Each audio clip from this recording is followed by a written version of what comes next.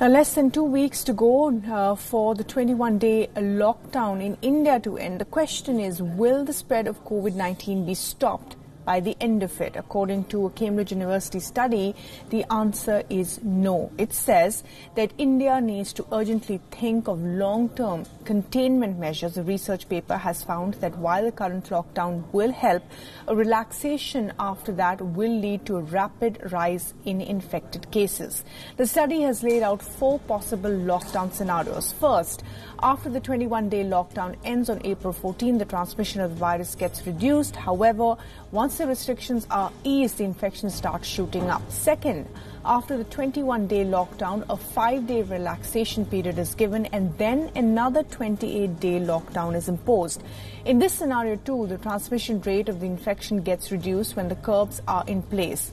But the moment the second lockdown ends, things are back to square one. The number of infected people start rising rapidly once the curbs are lifted. The first 2 scenarios both fail to control the spread of the outbreak.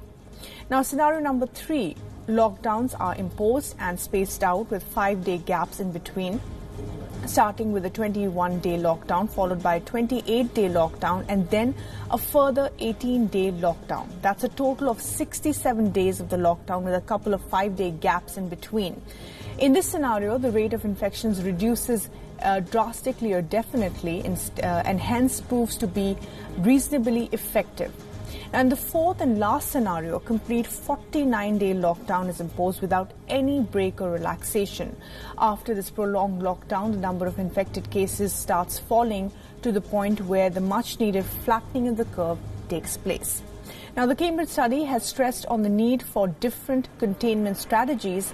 It has pointed out 2 differences between India and other global COVID-19 hotspots like China and Italy. India has a huge number of people living in joint families, 3 generational families living in one single household. And unlike Italy and China, those above the age of 60 and those below the age of 30 are in close contact at homes. And that makes the home a crucial spot for containment.